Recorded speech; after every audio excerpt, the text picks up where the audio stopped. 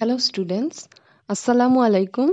This is Umme Habiba Ferdowsi from National Ideal Version School welcoming you all to class 3 English language. In your last class, you have completed the exercises of lesson 12 of your Lexis Smart Grammar book. Today, we will solve the assessment of this chapter. So dear students, take out your Lexis book and go to page number 63 and find question number I. Before starting, let's revise the rules for possession once again. It is very simple.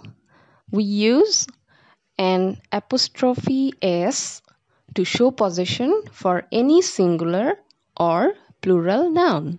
But one exception, if any plural noun ends with an S, only then we use only apostrophe.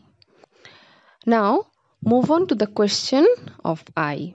Here, the question is, fill in the blanks with apostrophe S or apostrophe. Here, it is written S apostrophe.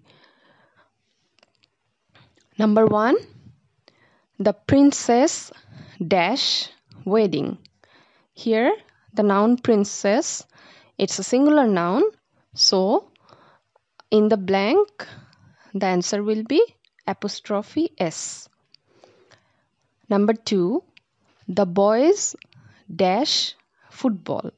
Here the noun is boys, it is plural and it ends with an S. So in the blank, the answer will be apostrophe. That means S apostrophe. Number 3, the buses dash drivers. Buses is the plural noun here and it ends with an S. So the answer will be S apostrophe. Number 4, my cats dash favorite game.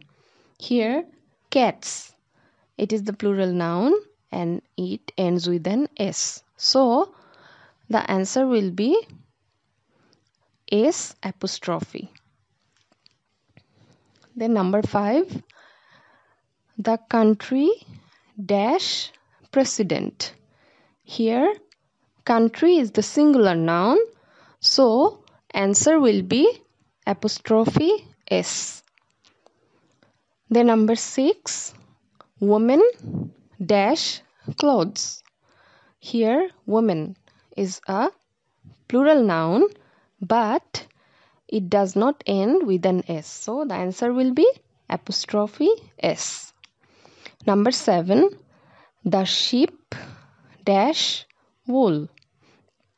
Here sheep is a noun, it can be singular, it can be plural, but if it is plural still it does not end with an S. So the answer will be apostrophe S. Then number 8, Tom and Jack dash mother. Here the answer will be apostrophe S. Number 9, our grandparents dash house. Here the noun grandparents, it ends with an S, so the answer will be apostrophe only or S apostrophe. Number 10, Jim dash bicycle. Here Jim is a singular noun, so the answer will be apostrophe S. Dear students, that's it for today. Hope to see you again with another video lesson. Until then, stay safe, obey your parents, and study well. Allah Hafiz.